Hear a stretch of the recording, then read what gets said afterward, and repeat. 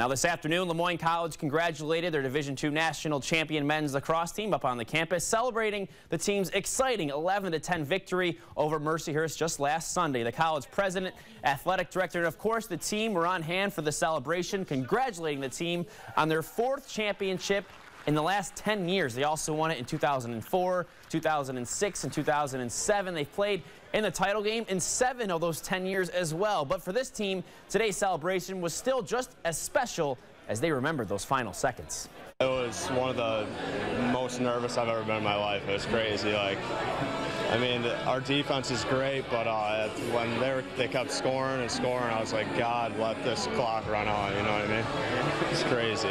The last 2 minutes, we had a couple of opportunities in those last 2 minutes to get the ball out of our defensive end, but it's kind of who we are here at Moyne, and defense wins championships, and all year long our defense stood tall. In those last 2 minutes we're no different, and sometimes it's better to be a little bit lucky than good, and I think we were both on Sunday.